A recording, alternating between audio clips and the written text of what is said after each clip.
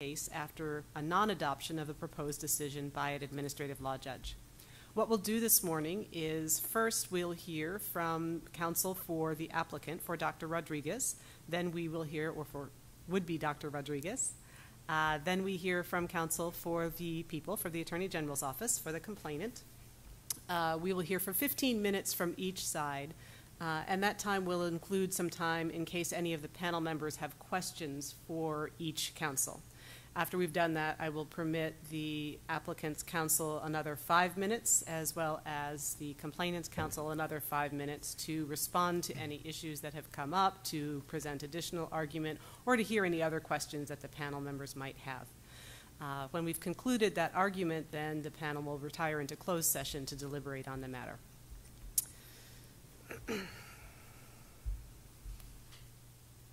So, before we begin hearing argument, I will ask counsel for each party to identify themselves from the record, and we'll begin with counsel for the applicant, please. Good morning, Your Honor. Michael Firestone on behalf of the applicant. Good morning, Your Honor. Deputy Attorney General Larry Mercer for the board. Good morning to both of you. Mr. Firestone, how would you like to begin this morning? I would like to proceed with some oral argument, and then I'm going to allow Dr. Rodriguez to make a presentation as well. All right, that's fine. Dr. Rodriguez certainly can speak. If he does speak, I'll swear him in, but if you'd like to begin, you may. Thank you, Your Honor. Good morning, everybody. My name is Michael Firestone. I represent the applicant. I want to thank you for the opportunity to speak with you this morning and explain to you why the proposed decision should be adopted and that Dr. Rodriguez is worthy of an unrestricted medical license. I intend to keep my portion of the presentation as brief as possible to allow the panel to hear from Dr. Rodriguez himself. The proposed decision should be adopted.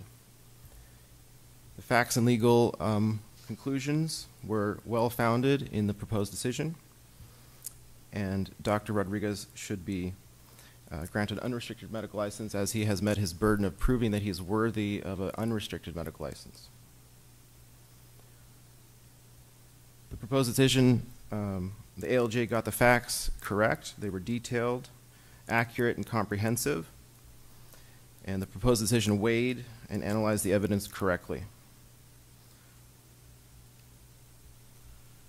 Dr. Rodriguez meets and exceeds the requirements for licensure in California. It only requires 1 year of postgraduate training or internship year for a US-based graduate for medical school. And Dr. Rodriguez has more than 3 years of postgraduate training under his belt.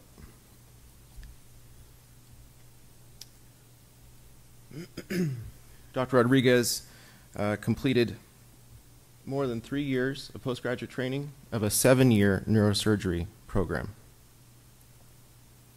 And neurosurgery is one of the most competitive residencies there is.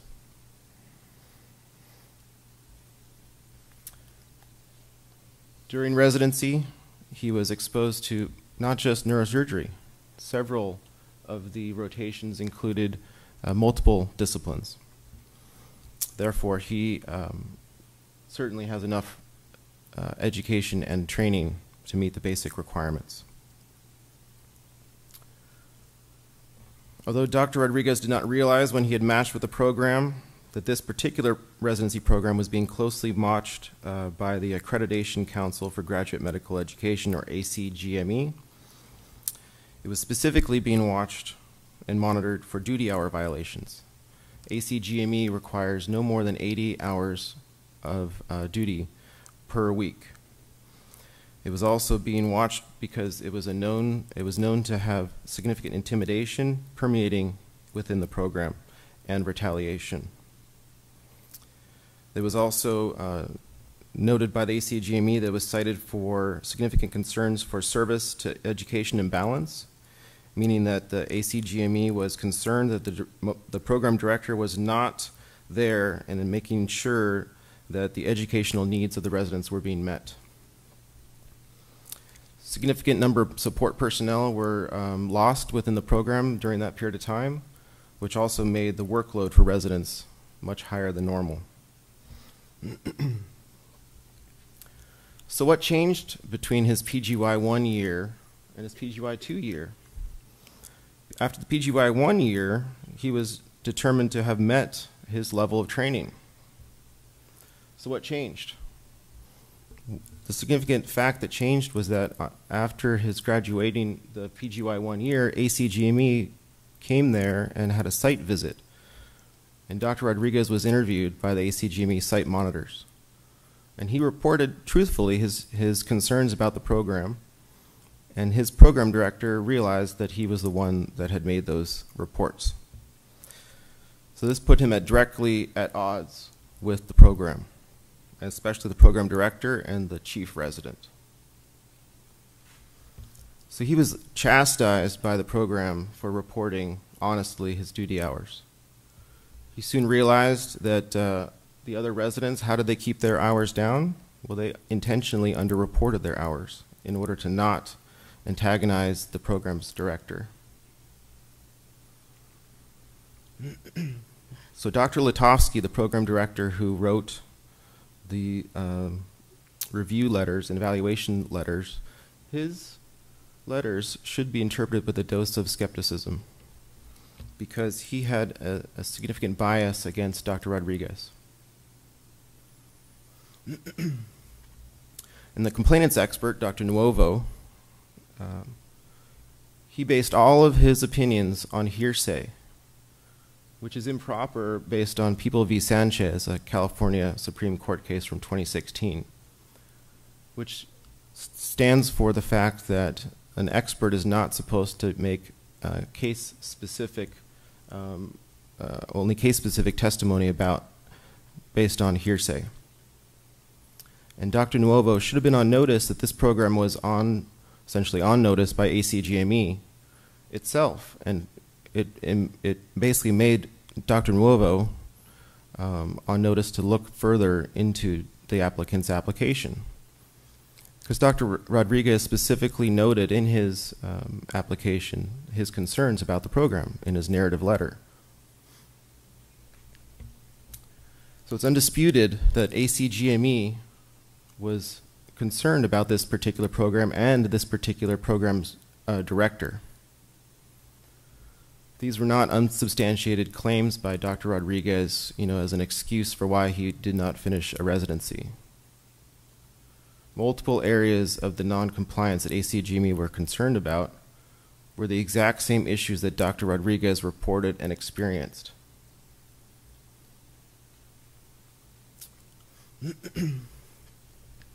So this is a program that was permeated by fear and intimidation. The residents were scared to speak up, and the residents were overworked. So what happened was that this program director essentially pressured this resident, who ended up scoring the highest score on the neurosurgery board that any resident had ever scored at that school during his PGY 3 year. So that means he had completed 3 years of a very intensive competitive residency program and even graduated into his 4th year, where he wasn't unfortunately given credit for his 4th year, but he still worked for many months. So in this case, probation is unnecessary. Terms and conditions would be unnecessary. Discipline against this doctor's license would stay on his record forever. Monitoring is unnecessary. He has 3 times more experience than any other typical applicant who has completed only their 1-year internship, PGY 1 year. Otherwise, the board would have to put those kinds of restrictions on anybody who made an application with only 1 year. Why have that requirement? It's definitely a slippery slope. Dr. Rodriguez is worthy of an unrestricted medical license and has met his burden of proof. He does not pose any danger to the patients in California. He had significant number of support letters from all of the colleagues that he trained with, and many of the attendings that spent a lot more time with him than Dr. Litovsky did, and he's going to explain a lot of this himself. The proposed decision found that he had provided credible testimony, and that he would be able to practice independently. The proposed decision should be adopted. And at this point, I'd like to hand over the reins to Dr. Rodriguez so he can hear from himself. All right. Dr. Rodriguez, would you please raise your right hand? Do you solemnly swear or affirm, under penalty of perjury, that the testimony you will give to this panel will be the truth, the whole truth, and nothing but the truth? Absolutely, yes. Thank you. Please go ahead. Okay. And I'll let you know that you have about 6 minutes out of your 15 remaining. Please stop me when I'm getting close. There's obviously a lot of information that I would like to share with you guys to help clarify and help to elaborate on some of the details we've already provided to you, but I'm just going to try and stay brief. And if you have any questions, please don't hesitate to ask. I would be more than happy. I would love to clarify anything that you guys are uncertain about. And Your Honor, sorry, I'd like to yield the 5 minutes that in our rebuttal to him so he's not interrupted. Good morning, members of the board. My name is Abraham Rodriguez. Thank you very much for taking the time to listen to me, for carefully reviewing the large amount of evidence that we provided to you guys. I know that it's not a straightforward situation. I understand why the medical board would be concerned in this situation. So thank you for taking the time to listen to me honestly, openly, and please slow down, okay? And please carefully review the information we gave you, because I won't be able to cover it in very much detail right now. So to start my story, I just wanted to share with you guys that I started college. I'm born and raised in the Midwest, United States. I went to college at the University of Iowa. I studied biology. I developed the goal to become a neurosurgeon because I became very fascinated by the brain, by the spinal cord, and I thought that using my hands to directly fix problems in those organ systems would be the most exciting and fun way for me to be a doctor. So I actually applied to medical school wanting to be a neurosurgeon ahead of time. I got into medical school at the University of Illinois College of Medicine. I'm sorry. There we go. So I got into medical school at the University of Illinois College of Medicine. I worked very, very hard. I graduated with Alpha Omega Alpha honors, one of the most prestigious honors that a medical student can receive. I was elected by my student body to serve on student government for all 4 years. I applied for a research scholarship called the James Scholar Research Award, where my idea was submitted along with several other medical students, and it was approved. I was paired up with a physician mentor, and I was able to develop a research project where we used music to study the cerebral cortical activity on 30 young healthy adults. It had IRB approval and funding, and was a very exciting project I got to work on in medical school. I also did an alternative third-year curriculum that's relevant to general medical practice. It's called the Rural Student Preceptor Program, and this was an alternative third-year curriculum where I worked directly with attending physicians. Okay, I'm sorry. Yes, please do. Sure.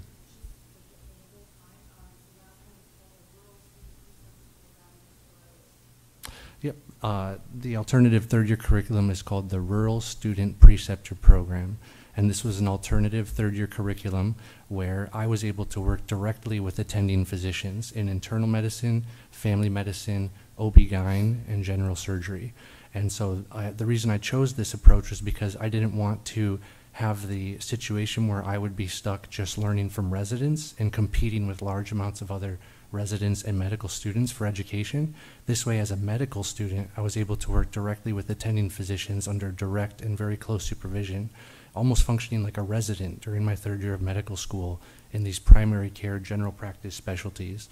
So it was very strong, powerful experience, and it really set me up to have a successful fourth year as well, where I was functioning at a higher level than many of my medical student colleagues. I was involved in many extracurricular activities, including AMA, our AMA chapter, tons of community service, but please, we've already provided that too, so I'll keep going for the sake of time. I started neurosurgery residency after successfully matching into one of my top 5 programs in July of 2013. That was the University of Missouri. I was unaware of the issues that the program was having at the time. Okay. Things were going very well for my first year. I was getting great feedback. My program director, Dr. Litovsky, felt that I was on track after the first year, and that's documented in the evaluations that were provided to you. He said there was no issues, but towards the end of that first year, there was some issues developing with duty hours. For example, we were being worked well over the 80-hour limit that's required by the ACGME federal regulatory body. We were being worked 100, 120 hours a week, working with very little sleep in a very unsafe manner, in my opinion. And I was told to chart my hours honestly so that these issues would be caught, because the hours were reported directly to the ACGME. So I reported those hours honestly, and it started to create a lot of tension between the program director and the chief resident and myself. And when I asked the other residents, how are you guys keeping your hours under 80 hours a week? They just told me straight to my face that they were lying about their hours. They chose to underreport their hours to keep Dr. Litovsky from taking punitive action against them. So aside from that, the first year went well, and things were on track. But shortly after starting my second year, I graduated from my first year, was promoted to the second year. The ACGME actually came and did a site visit to inspect and investigate our program. Some of this was related to the duty hours issues. Some of this was related to resident intimidation and poor working conditions, poor service to education imbalance. And all those things are documented in the ACGME citation we provided. But in particular, there was 2 citations where I am mentioned specifically, not by name because they kept me anonymous, but I'm specifically mentioned on page 4, and the other one is on page 5.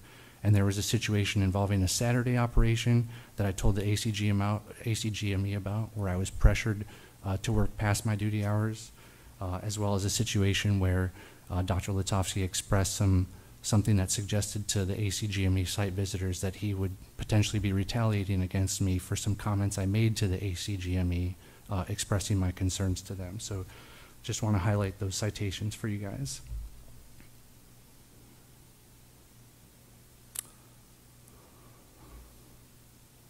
And that's just a picture of the first page of the document we shared with you guys. It's the official ACGME citation, and that was delivered to us by the program coordinator, Allison Gorman.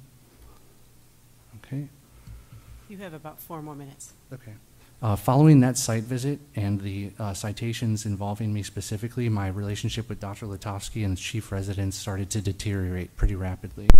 It became very tense. I was accused of being slow, even though I shared with Dr. Litovsky that everyone was being overworked, but I was the only one that was honestly reporting it. He didn't seem to be responsive to that concern, and he just continued to say that I was slow and inefficient. I was eventually given a letter of warning in May of 2015, but despite that, I was then graduated out of the second year and allowed to start my third year in July of 2015. I was given a list of things to improve on. I worked really hard to try and improve on those things, but despite that, in October of 2015, I was then placed on probation. The second ACGME site visit came to follow up in regards to their first visit, and they extended many of the citations and also issued a couple new ones, further documenting the issues that I was concerned about in the program.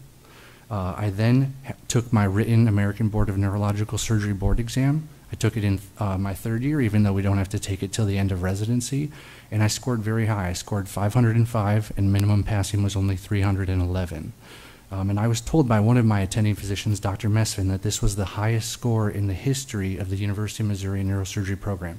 I can't vouch that that's true. That's just what he told me, but I do mean that in all honesty that he told me that. So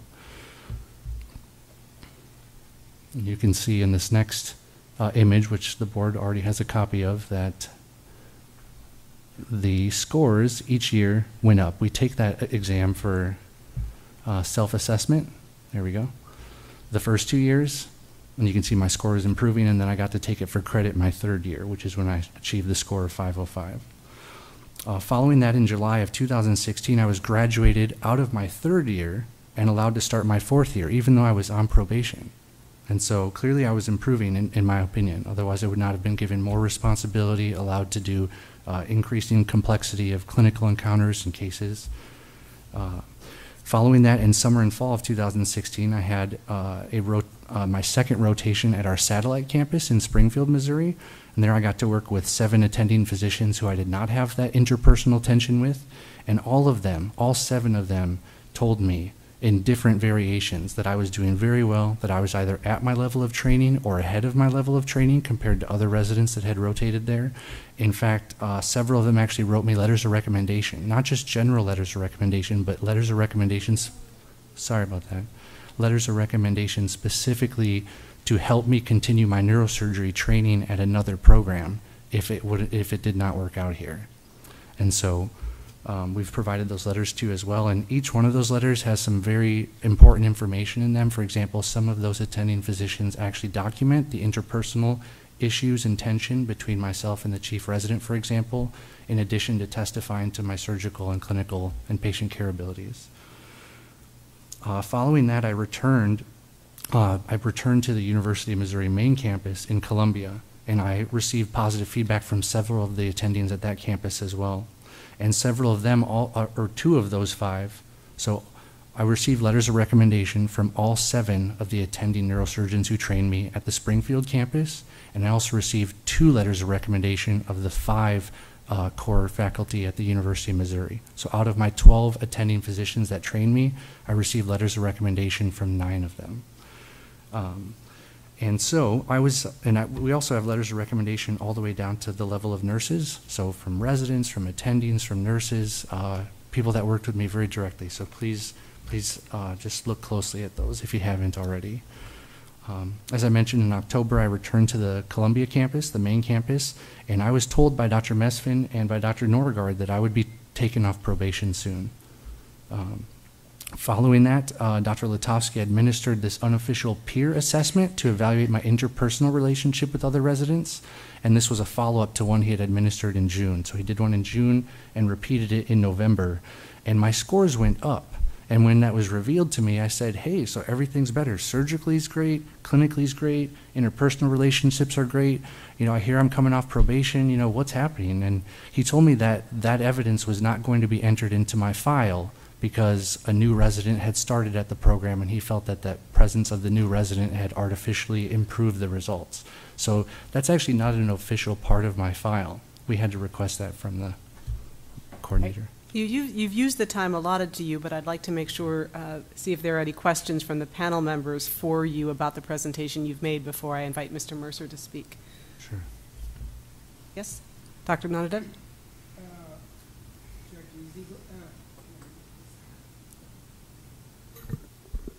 Is he going to finish before I ask, or just can I start asking? I think you should go ahead and ask. Yeah. I went through your entire application. There are a couple issues. Number one is that you knew that probably by second year that there are problems in the program. Why didn't you look to really get out of their program and go elsewhere? And then my second question is, what happened in Massachusetts when you got an offer, and then were you denied the license? That's a great question. So part of the reason that I continued in the program at that time, around the second year, when I started to notice issues, and some of the higher residents that actually left the program, eventually they warned me. They said, he's doing the same thing to you he's doing to me, I'm leaving. So I was actually warned about what was happening, but part of it was naivety, I'll be honest about that, part of me believed that if I just worked hard, said yes sir, right away sir, and just gave it everything, didn't argue, just listened and did the best job I could, I thought that he would warm up to me. It sounds silly, but I honestly thought I'd graduate from that program with him saying this was the best resident we ever had. So, but later on in things, towards the third and fourth year, once I did well on boards and started to get strong letters of recommendation from some of the attendings, I started to realize that this wasn't really going to get better. But I still decided not to leave, honestly, because part of that is that I didn't feel like it was the right thing to do to the other residents. I didn't want to leave the team shorthanded when we already were shorthanded. Part of that was also because I didn't really think that I would actually get let go. I thought that worst case scenario, I'd graduate with tension, as other residents have been able to do in the past. So, so those are the two main reasons. And then what happened in Massachusetts. So after I was pressured to resign / told that my contract would not be renewed. I called every neurosurgery program in the country twice and submitted applications all over the place. And that's how I got the position at in Burlington, Massachusetts at Leahy Medical Center. And he was understanding, the program director there was very understanding of the issues with the program because they're quite common in neurosurgery residencies. So that was not the case. But he said when we were I had already signed a contract, we were preparing to submit for licensure in Massachusetts, and it was when he spoke to the medical board and they reviewed my application, they told him, and I'm trying to paraphrase here, that it would take approximately 6 months to get my medical license approved there, but he said that they needed me to be able to start within 2 to 3 months at latest. And so they rescinded the job offer and removed the contract. And that's actually, oh, I could stop there if you'd like, but okay. Thank you. Dr. Bolat. No, Dr. Gananadev asked my questions. Thank you. All right, we'll go to Ms. Pine. Dr. Krause? Ms. Lawson? All right. Then with that, I'll turn the floor over to Mr. Mercer. What would you like to tell the panel? Thank you. Good morning. Just to give you a perspective from the board's licensing program perspective, this was an application that we received, as we received many applications every year from medical graduates all over the country. This one had unusual circumstances, and that's what they're called on the application. They're called unusual circumstances during postgraduate education. And that is what caused the question in the licensing program's mind. Now, this was not a decision that was made by a clerical employee, a bureaucrat, or an administrator. This was a decision on which we relied on a very knowledgeable person. That would be James Nuovo. Dr. Nuovo is someone who has 30 years experience in providing postgraduate medical education. He has been the assistant dean of the University of California Davis Medical School. He has been the designated institutional officer, which is an ACGME role, in which he has overseen 60 different programs similar to the neurosurgery program that the applicant was involved in. Dr. Nuovo is also, in addition to being experienced, objective. He has no reason to find fault with any particular applicant, but he examines the information that he gets. And the information that he gets comes from an accredited ACGME program and is reliable information, and in fact is the kind of information that medical schools and postgraduate residency programs rely on in making decisions whether to accept gentlemen like the applicant. So this was reliable information, and looking at the type of deficiencies that were identified in the University of Missouri program, of concern was the fact that these 10 areas that were identified are areas that involve being able to listen, being able to communicate with other team members regarding a patient, being able to accurately describe what's going on with the patient and to identify key factors in the patient's case, either from the clinical history, the examination, or the imaging. These are the kinds of deficiencies that apply to any physician practicing in the most general of practices. And that was Dr. Nuovo's concern. Now, you've heard extensive information today about the University of Missouri program and the applicant's concern about that program. There are a couple of things that we would point out. We would point out that the deficiencies that were identified in the applicant's performance were individual deficiencies. That is, that they relate to his ability to listen, his ability to communicate clearly, his ability to identify key factors in each patient's presentation. They didn't relate to whether the program itself, items that the program would be responsible for. In contrast, the areas identified by the ACGME of concern were lack of scholarly output by the faculty and a number of institutional issues, in addition to the concern about Dr. Litovsky, who, yes, is mentioned by name in the ACGME reviews. But only Dr. Litovsky is mentioned, and it's important to note that the institutional deficiencies that the ACGME was concerned with never refer to the applicant Abraham Rodriguez.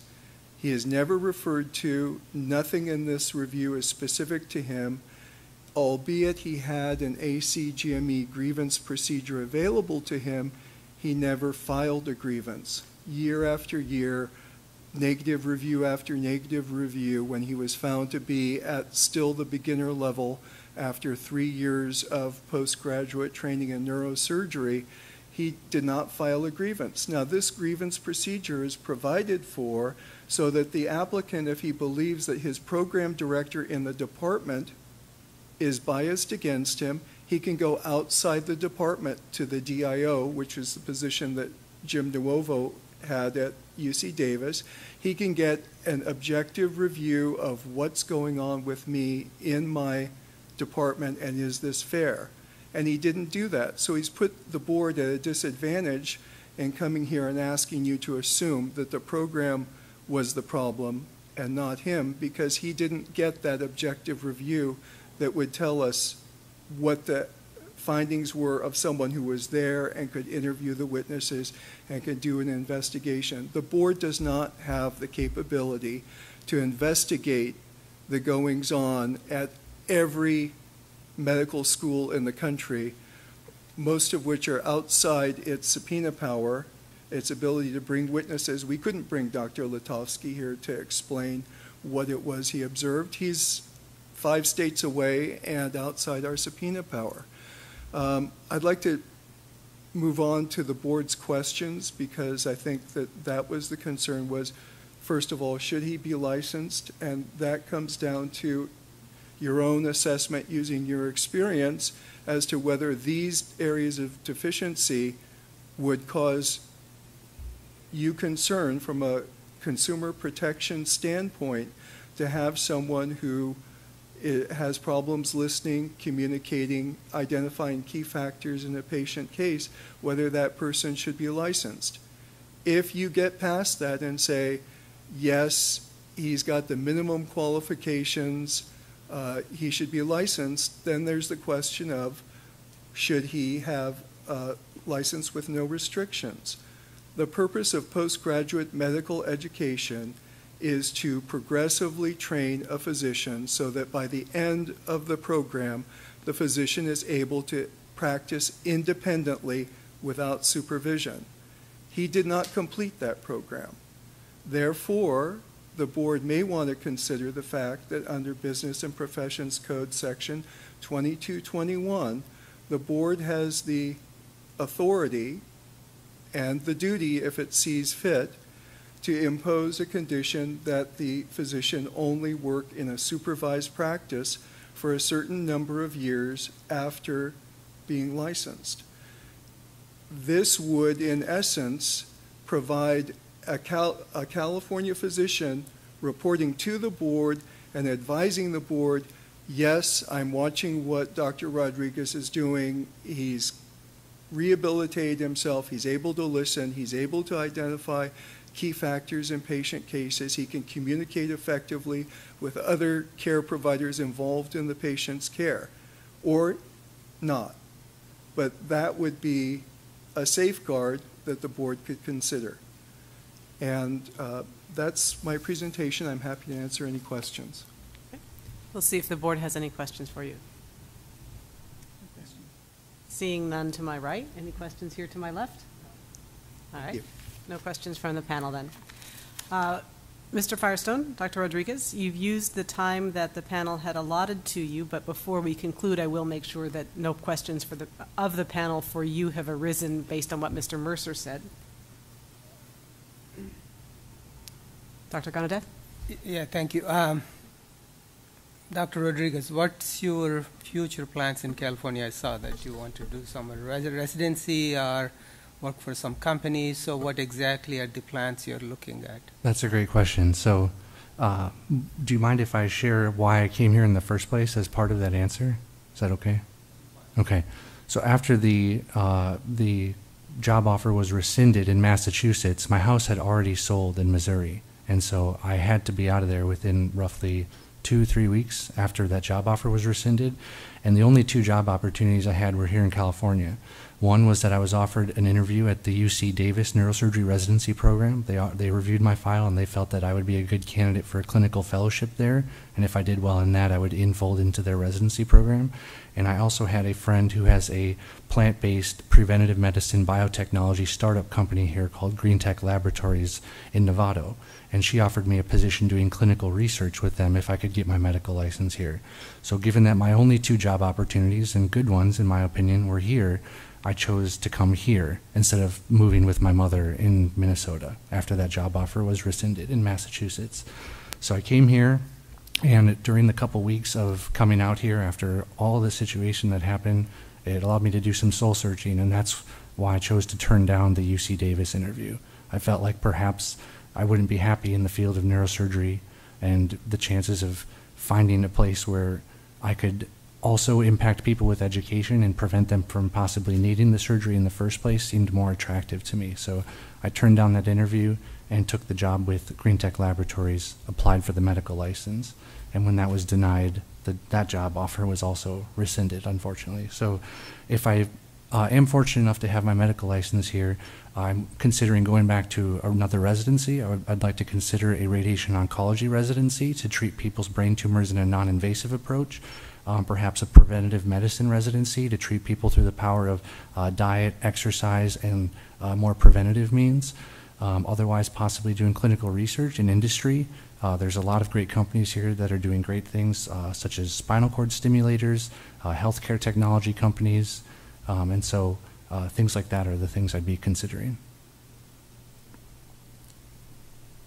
Any other questions to my right? Any other questions from the panel? All right, seeing none, then that will conclude our argument this morning. Thank you very much for being here. We'll go off the record.